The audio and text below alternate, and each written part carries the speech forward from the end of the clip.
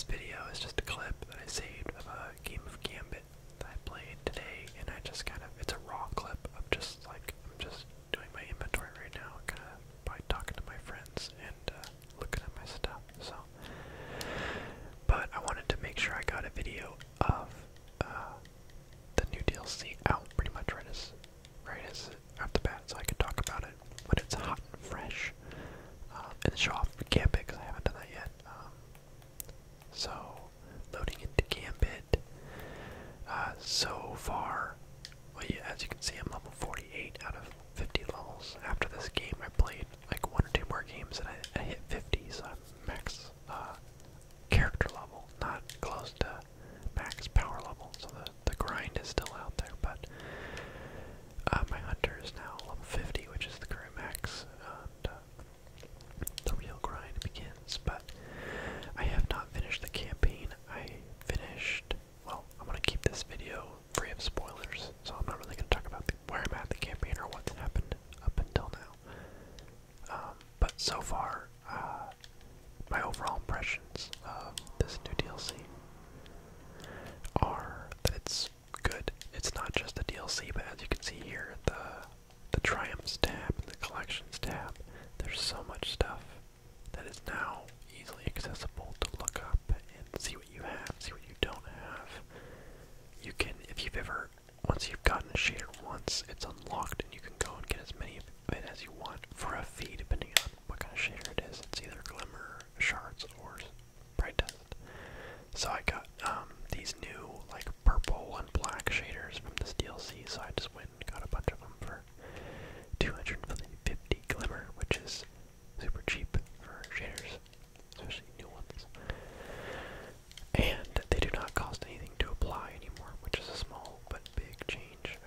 Sparrows, ships, guns, armor, none of it costs anything to apply shaders to now.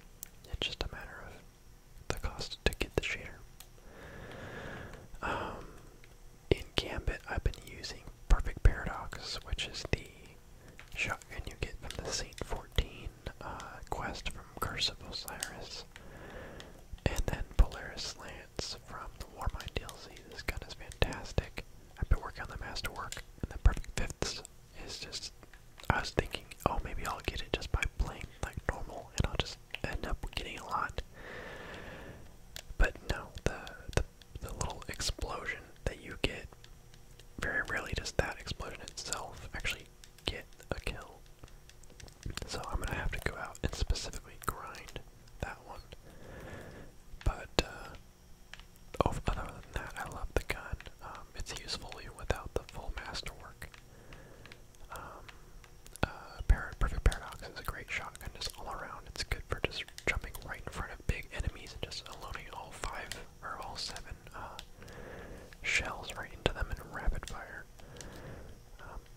Which is what works really well with this subclass, the tether. So you tether him, you just run in, you chuck your void vortex grenade on them, and then you just pump with your shotgun, and then you kind of back up, and then you go at them with your Polaris Lance. There are a lot of big enemies that you fight in this game mode. So about this game mode, I'm going to talk to you like you have no idea what this is. It might sound complicated, but it really isn't. It's 2 teams in identical arenas. So right now, there's a team of 4 in this exact same room, doing the exact same thing, and we're basically racing against each other. But we can interact with each other's arenas in different ways. One of them is every enemy you kill, well, not every enemy, but depending on which enemy you're killing and how big they are. Some enemies will drop 1 mote, those little triangles you saw on the ground. Some enemies drop 3, some enemies drop 4. So you'll see right here, you can see those motes flying around and me picking them up. And then on the left you can see I have 6, and now I have 7, and it says deposit for small blocker. So see that? See those shield guys? They sent those 2 blockers to us by depositing 5 or more motes at a time. And that big one, actually, they sent over here by sending, I think that one is the big one, so that's 15.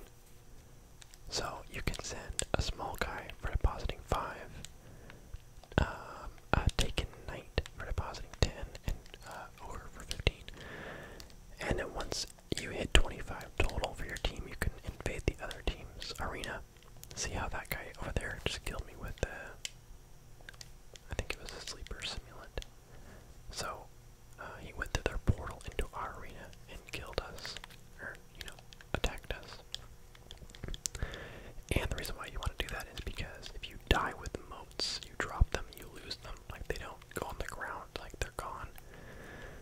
So, the strategy is, like, see how our teammate right there has 15? Like, if one of them invaded us and killed him, we would lose those 15 because we haven't banked them yet.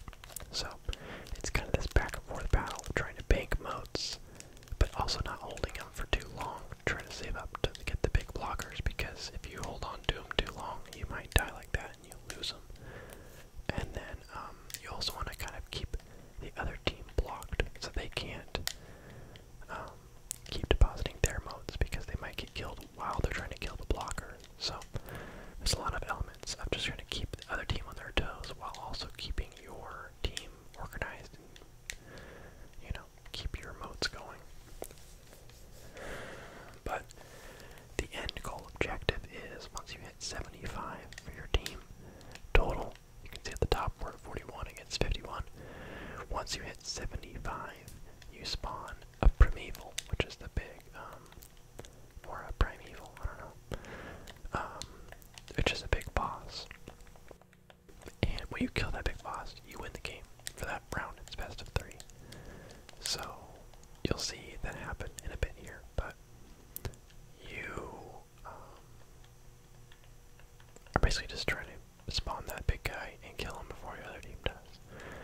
But when you die, it heals that boss. So, another reason why you'd want to invade. Oh, I think I died right here. I think it was really tragic. Yep. I got cocky. Trying to take them all on by myself. So a good strategy would be is if the other team is fighting their primeval, you go in there and you kill them, and it adds health onto their boss, therefore making it, backtracking them, so they have to do more damage to it to finish it off. So we played a game, I think it's this game actually, where you can see we're way behind, and they're already attacking their primeval, and we're only at 46. And we need 29 more even just to spawn our guy. But here, I'm gonna go through the portal now. So I'm now on their side. See, it's identical arena. Oh wait, no. Okay, someone else went through before me. So yeah, see how it's identical? It's because it is identical. So someone stuck it through the portal before I did. I do think I go through in a second here. So see how that guy was glowing? I think the glowing guys spawn. There's a chance for them to spawn. And I think they drop 5. Oh, here we go. Now I'm going to the portal. So now I'm in their side. It puts you, from what I can understand, at just a random area that you spawn in. I killed a guy, which adds some health onto their primeval. See how the health just went up there? Yep. Okay, so I killed 2, so I added some health.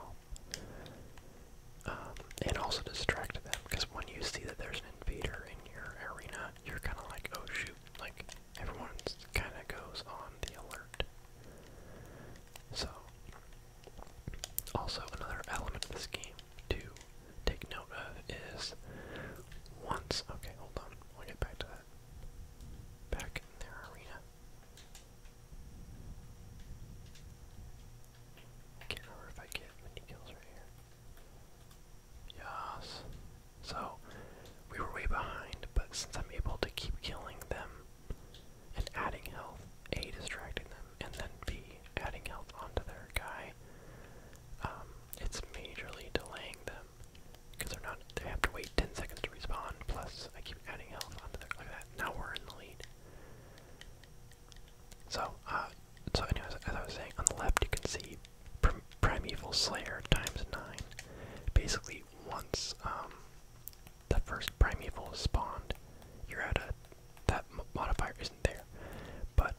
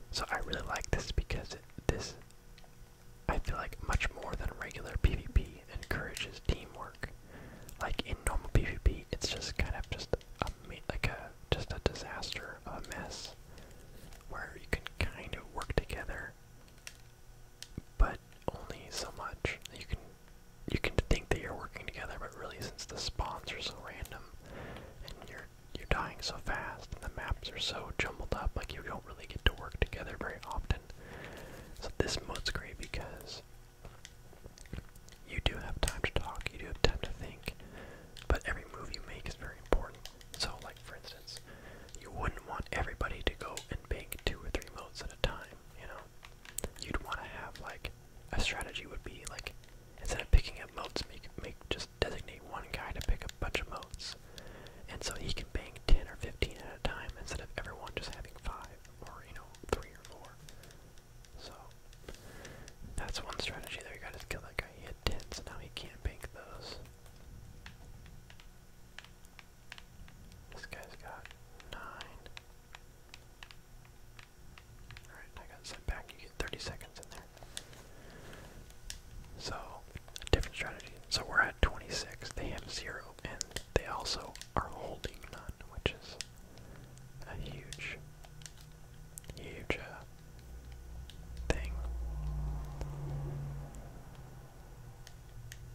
But yeah, I've probably played maybe 10 games of this so far in total, and I love it. Like this is what this game needed, as far as adding just one more bit of variety of what you can do. Like activities, like PvP is fun, doing strikes is fun, missions are fun, but this kind of bridges the gap and adds a new kind of like casual yet competitive activity to do.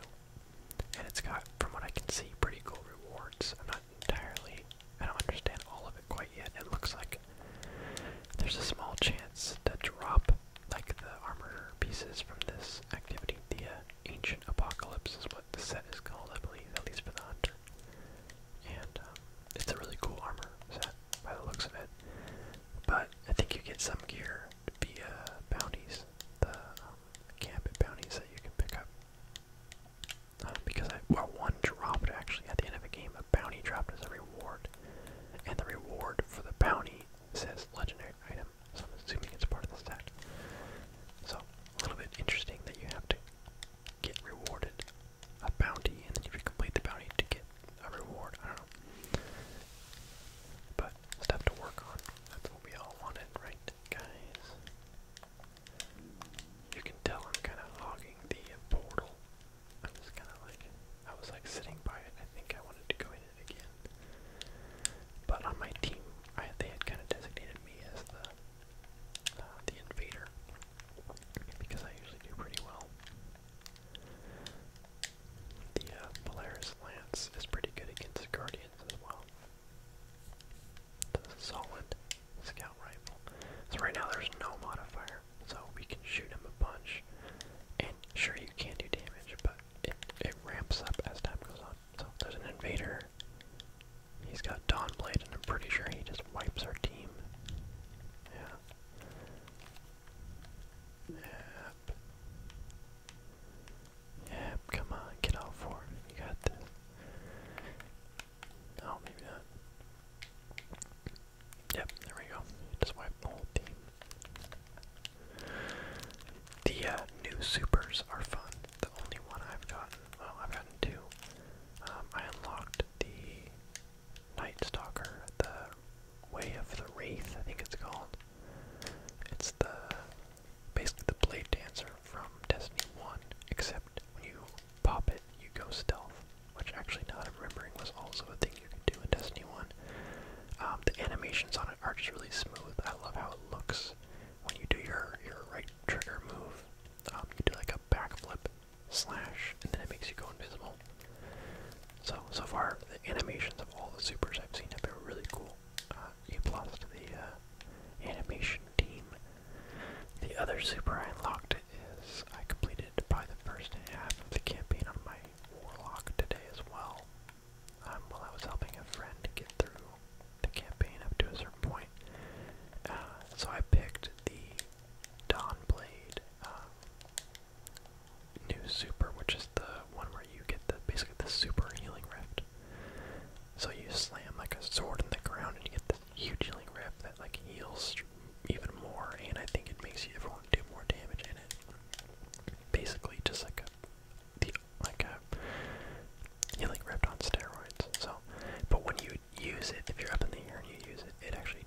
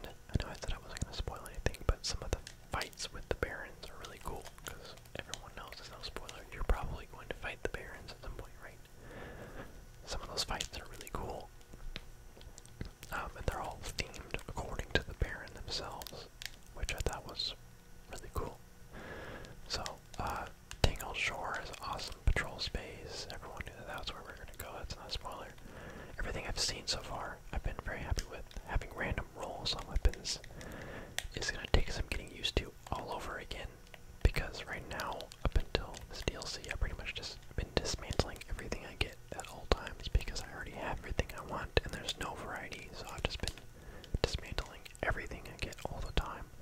But now I've got to look at, like, okay, light levels and perks and new guns, so it's actually fun to, like, actually have to care about the loot I'm getting, so I've been enjoying that. The raid launches in 9 days. I'm really curious to see what that's going to be like. The Dreaming City, the kind of the other patrol zone, the like end game patrol zone, really interests me because we never had anything quite like that, like a patrol zone that's also kind of an end game activity. Also, it looks awesome. It looks like an evil, like Rivendell, like an elven city, but corrupted. I don't know. So anyway, so far I'm very happy with this. I'm gonna put out a bunch of videos about this new DLC. I just wanted to get one out right when it was fresh, so I could talk about Gambit because I've been loving Gambit. There was the preview on September 1st. They let anyone play it for 1 day. I only had time to play 2 games that day, but I had a great time then. So that's when I got really hyped for the DLC because I was like, shoot, the DLC is probably gonna be good anyway. But I'm happy that there's like an even like bonus. You know, you're expecting like, you know, the usual like campaign, patrol space, you know, raid. That's like what we're used to for a DLC. We got all that stuff, but we also got another patrol space, and then we get this totally awesome new game mode that's unlike anything we've had before. So I'm pretty happy about that. But anyway, expect more about Forsaken